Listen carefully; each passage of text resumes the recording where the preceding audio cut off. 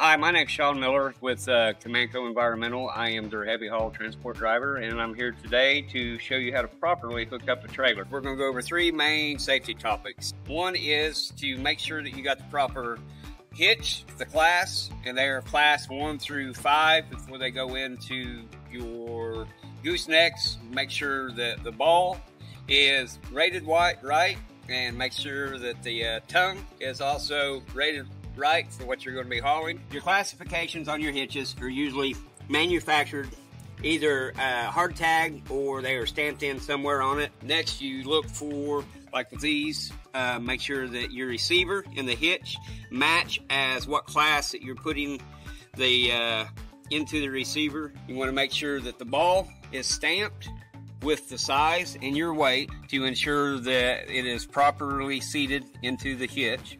Finally, you look at the tongue. It should be stamped or poured into what the weight rating is. This trailer is 25,000 pounds. 25,000 pounds means you can't put 25,000 pounds on the trailer. It means the combination of what you're hauling plus your weight of your trailer. So it's important to know how much your trailer weighs empty before you go putting stuff on it. On this particular model, it does not have an adjustment, which is underneath of it. Some do.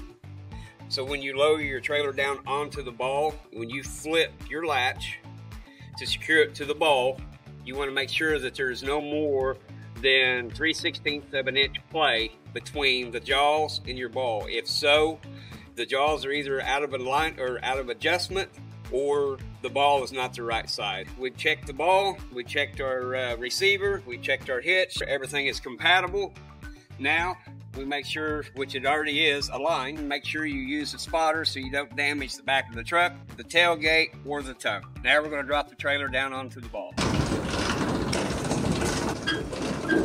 After you lowered the trailer all the way down, first thing to do is to lock it. When you lock it, you want to lock it all the way and push it in, and it should not move forward or backward. Okay, after the jaws are locked, you come back to your dollies, and you crank it back down. And you're doing this to ensure that the ball and the jaws of the hitch are locked and won't pull off when you go to load a piece of equipment. And you just raise it up until you see the rear end of the truck come up a little bit. You know it's good and locked, and then you just lower it back down.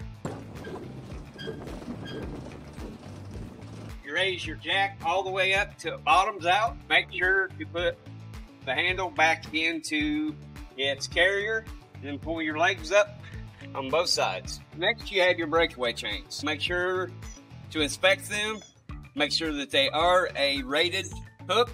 Make sure that your chain is not kinked, bent. This chain happens to be a rated chain also. All your chains are usually stamped. When you inspect your hook, you want to make sure that the clip works correctly. You also want to make sure it's rated.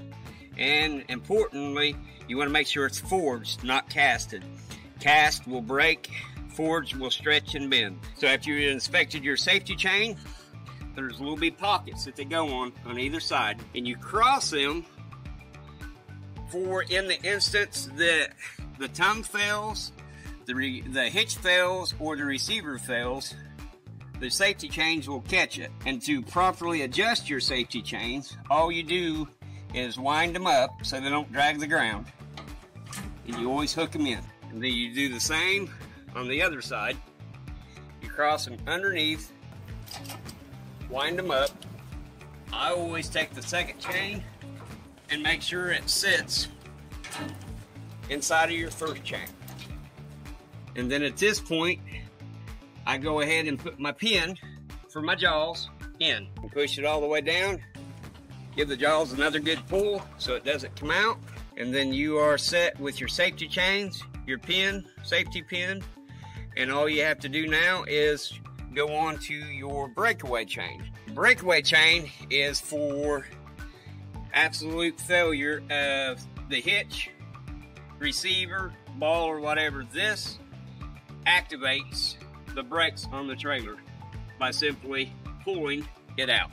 With power to it, it disconnects the brakes and it will lock down the trailer. You want to make sure that it is functioning properly and it pulls in and out with minimal stress.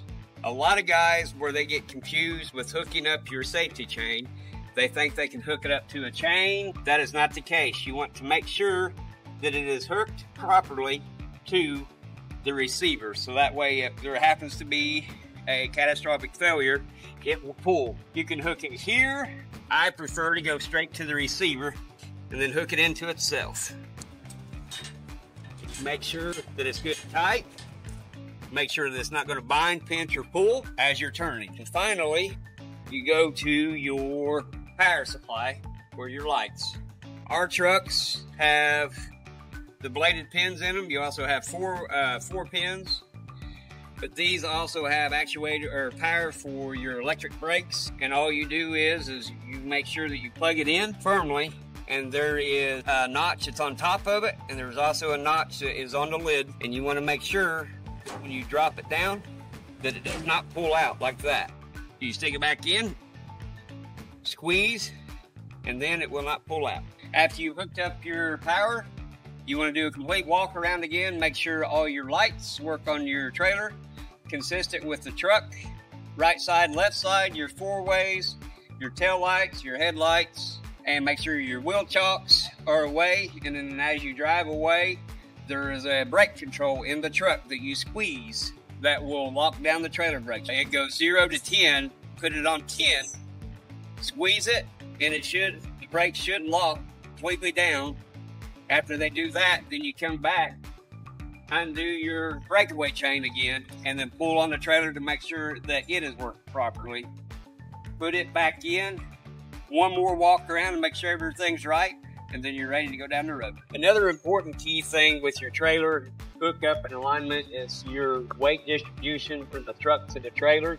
As you look from the truck to the trailer is nose down a little bit, and that is to compensate for when you put your load on the back of the trailer. It will bring it up, and your truck and trailer will sit level. And there's a formula: every 5-10 feet for every 100 weight is how much you want to distribute it from the front of your trailer to the back of your trailer to ensure that you have the right tongue weight to your right axle weight all the way across through the truck. So that is how you properly hook up a truck and trailer. If you have any questions, comments, concerns, feel free to reach out to Fleet Department Tony. Thank you for watching, and leave your thoughts in the comments.